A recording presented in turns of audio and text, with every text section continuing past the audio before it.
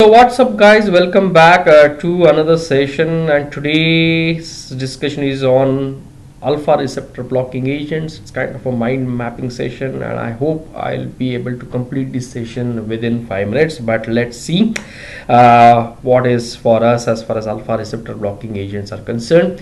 And now key point is that specific drugs are discussed in detail when we talk about specific conditions like hypertension and so on. So here is kind of a summary just to give you an overview on alpha receptor blocking agents, and nothing to deal with clinical therapeutics as such. Okay, so alpha receptors are divided into alpha 1 and alpha 2. We also have subtypes of alpha 1 and alpha 2. Moving next, alpha receptors are located, alpha 1 especially at the post-junctional sites on the effector organs, and alpha 2 are located pre-junctionally. Some of them are also located on organs like pancreas and brain and so on. Anyway, these are inhibitory receptor, and any activation leads to inhibition of neurotransmitter release, especially noradrenaline. That is what needs to be remembered. The next thing about alpha receptors is that if you block alpha receptors, smooth muscle relaxation occurs across the body, and there are two prominent effects that are seen. The one, the urinary bladder consists of a lot of smooth muscles, so urine flow becomes easy, especially in people suffering from benign prostatic hypertrophy, where there is obstruction to the urine flow due to enlargement of the prostate. So it is one of the greatest use of alpha blocking agents.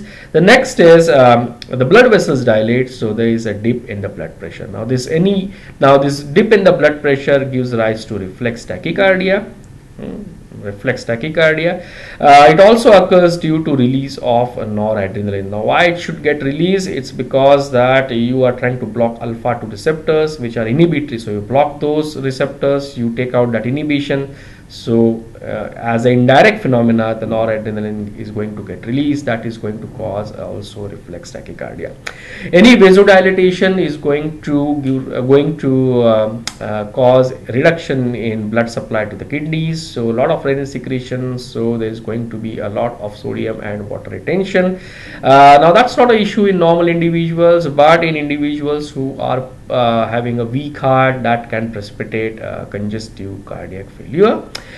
It also causes contraction of organs of ejaculation, especially in males, so can give rise to retrograde ejaculation issues, especially in individuals, young individuals. Nasal stuffiness and meiosis of the eyes are also seen with alpha receptor blocking agents. As far as the classification is concerned, then we have something called as non-selective and selective alpha blocking agents.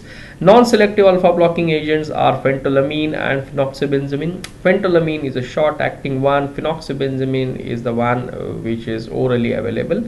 Phentolamine, being a short-acting alpha blocker, will cause reduction in the blood pressure. It's a non-selective alpha blocker, so is used as diagnostic purposes in cases of pheochromocytoma. What is pheochromocytoma? In short, it's the tumor of the adrenal glands, the medulla, and it secretes a lot of catecholamines in the body, which gives rise to a lot of hypertension or rise in the BP in individuals. So as a diagnostic measure, you give phentolamine. If the blood pressure tops to a certain degree, it's diagnostic for pheochromocytoma. But anyway, it's not something that is practiced on a routine basis in clinical practice. Anyway, phenoxybenzamine is a drug which is available, which is a non-selective alpha blocker and is basically used in management of pheochromocytoma. Whether it is a tumor which has to be medically managed, pheochromocytoma which has to be medically managed, during even surgeries, because there is a handling of the tumor, so there is a lot of catecholamines release, so it causes a high blood pressure.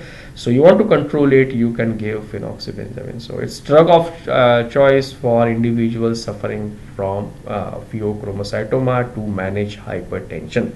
As far as selective alpha 1 alpha blockers are concerned, then we have Prazocin, which is alpha 1 blocker.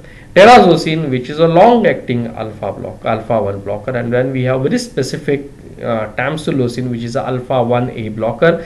This receptor 1A is very specific for bladder, so it eliminates a lot of vascular side effects related to what I should say, alpha blockage. So Prazocin, Terazocin and Tamsulosin. I think we also have Doxazocin. Anyway, I can include it, but anyway, it's just for your information that there would be few more drugs in this list. But anyway, Terazocin, Tamsulosin are reserved for bladder and benign prostatic hypertrophy, since they are to be given at least just once a day. Whereas Prazocin can be used for some other purposes also. Anyway, looking at the uses of alpha blockers, then we use them in hypertension as a third line agent, not a first line agent, or in cases of refractory hypertension. Prazocin or related drugs can be used in benign prostatic hypertrophy. Once a day Terazocin or very specific Tamsulosin can be used, so that it becomes very effective. And now remember that it does not halt the progression of the disease, it just gives rise to symptomatic relief in about 1 or 2 weeks of time after starting the treatment. Peripheral vascular diseases in the form of Raynaud's phenomena, which are basically vasoconstrictive in nature and are non-obstructive, we can use alpha blockers with limited success. Pheochromocytoma, as I discussed, non-selective alpha blockers like phenoxybenzamine, and for diagnostic purposes phentolamine can be used. Hypertension crisis, now that occurs especially if an individual takes a lot of catecholamine or related products and are not degraded or are not eliminated from the body. Especially occurs in individuals taking MAO inhibitors for depression and who ingest a lot of cheese which contains a lot of tyramine. Now that's not something which you can see in Asian context.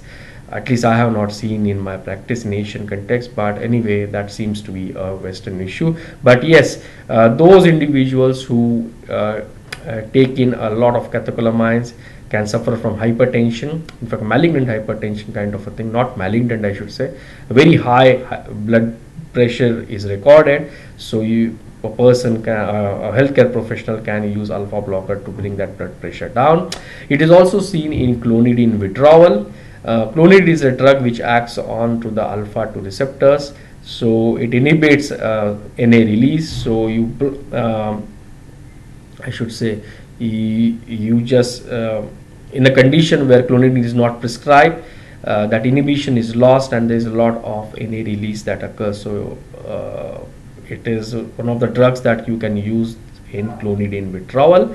The last and not the least is shock. Yes, in shock you can use alpha blockers, but not as a first line agent. And in shock what happens is that the periphery gets constricted, blood vessels get constricted, and vasodilatation due to alpha blockers can help in perfusion of the periphery. It can also shift the fluid from the pulmonary segment to the systemic circulation. It will also bring in a lot of fluid from the extravascular compartment into intravascular compartment. So becomes one of the drugs that can be used as a supportive line of management in cases of shock. As far as side effect of these drugs are concerned, then postural hypotension that occurs due to vasodilatation and peripheral pulling of the blood. Postural hypotension gives rise to reflex tachycardia because there is less blood supply reaching the heart, so the heart pumps at a higher rate. Because always remember in medicine that you have a heart which is joined to the periphery, and this is an interdependent system. Anything happens to the periphery, the heart is going to get affected. Anything happens to the heart, the periphery is going to get affected. Periphery comprises of veins, arteries, arterioles, venules, capillaries, and the entire blood vascular system of the body. So postural hypotension, tachycardia, that leads to palpitations, of course. Some of these drugs can cross the blood-brain barrier and can cause drowsiness. Now important side effect seen with this drug, especially in the first few doses, is the first dose effect. Okay, the patient can have a fainting attack because of vasodilatation, which gives rise to a lot of pooling of the blood in the periphery. Now that is exaggerated in the first few doses. To avoid this, what you can do is that you can give this drug at bedtime. So that's one of the important components, and you can start with the lowest dose possible and then escalate over a period of a week to the full dose, and you can avoid first dose effect. Now that's very important when you talk of alpha receptor blockers. In addition to that, it can also cause impaired ejaculation. In fact, retrograde ejaculation can occur if a person is taking alpha blocker. Fluid retention. Now that all concepts relate to the physiological effects of these drugs which I have discussed here. So if that was about the side effect profile of these drugs, then we go on to some other blocking agents, selective blocking agents. Alpha 2 blocker, that is uhimbin. I don't know if it is used in therapeutics, at least I haven't used that, but it's said to be a aphrodisiac drug that can give rise to some kind of a sexual pleasure kind of a phenomena. So you can use that, it's said to be, and it's in the theory, so I need to mention it. Some other drugs in medicine also have additional alpha blocking action, especially antipsychotic drugs. So especially the side effect profile of these drugs increases due to their alpha blockage. So need to remember a few antipsychotics related to alpha blocking agent. That was all from me as far as summary on alpha blocking agents are concerned. I hope you like this mind map. You can of course add your own notes to expand this mind map and create your own. Thank you. Enjoy listening and learning, and do subscribe. Have a nice day. Thank you. Bye.